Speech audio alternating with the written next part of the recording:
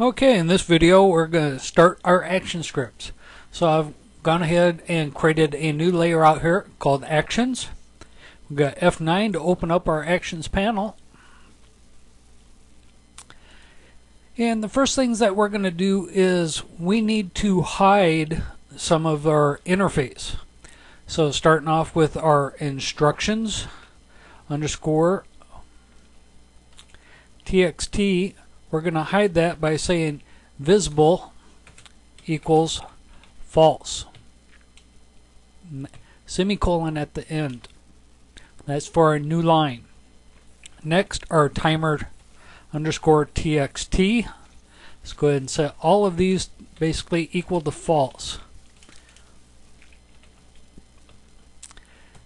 Our game over text is going to equal false. Our reset button is going to equal false.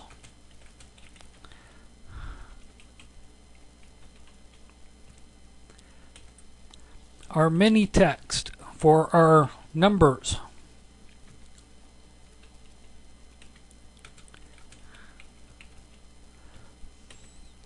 our seconds,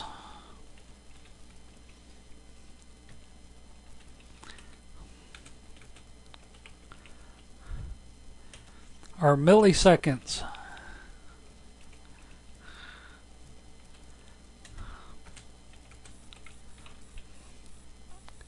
and our score.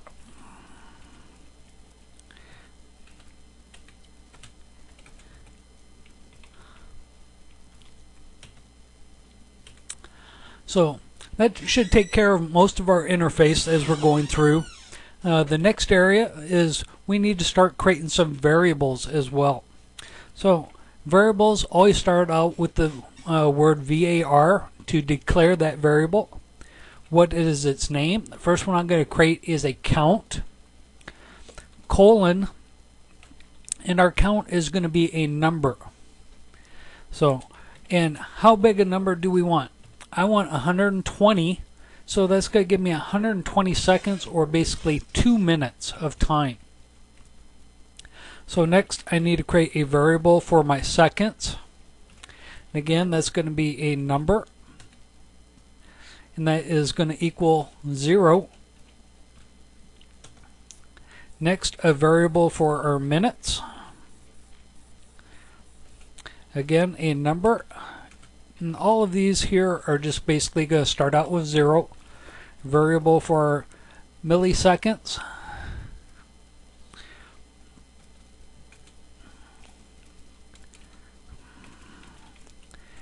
Equals 0. And a variable for our score. And all that's going to equal 0. So when we start a game, everything is going to equal 0. That number is going to pop into our time count and start counting down. Our score is going to equal 0 until we start hitting a target. Next, we need some more variables, and basically these are going to be some that we will use throughout the game. First one I'm going to create is called random, and this is basically just going to be for a random number that we're going to generate. I'm not going to declare this at any time, so we'll declare it when we first create a random number. Next, I need a variable, and with this variable it's going to equal select target, and it's going to be a boolean. What a boolean is basically a true or false. And I'm going to start this off as a true, so it will select what target is actually passing through the stage. Next, a variable called done, and that's going to be another boolean, and we're going to set this equal to false. Basically, with this variable, what it's going to do when we're moving our targets up and down on the y-axis, it's going to see if it has reached the top. Sit there for a couple seconds, maybe a second, and then start moving back down. We want to give them time to actually reach that target and then be able to click on it. So setting this time variable, we can go through and modify it so it doesn't stay up as long. We can make it stay up longer, and we'll get down into that code a little bit later. Next, I need another variable, and this is going to be my target time, target timer. And again, this is going to be a number. This is going to be how long do I want to hold that target up. And since we have some targets that are moving back and forth, I'm going to create an array here. I'm going to call it switch. It's going to equal an array. And it's going to equal a new array. With this array, we have at least 6 targets that are going from side to side across the stage. Now with that, I only want it to go from one side to the next. I don't want it to come back across the stage each time that target goes out. So once it goes across, I'm going to set an array to make it equal true or false, basically a boolean, and check that. And it's just easier to set it up in an array instead of creating all the booleans. So with that, I'm going to set each one of these arrays. And with that, we need a bracket 1 to start out with number 1, and it's going to equal false.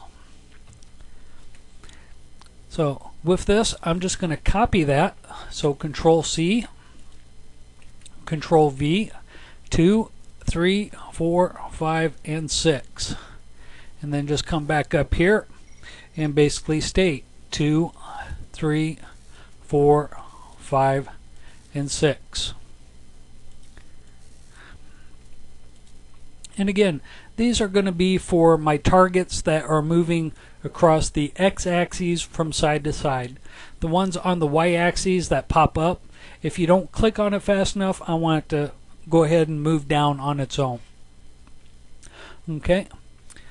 Now with that, we're going to bring this one to a close, and in the next one we'll start dealing with our buttons and some of the functions to actually make this game work. So we'll see you in the next tutorial. Thanks.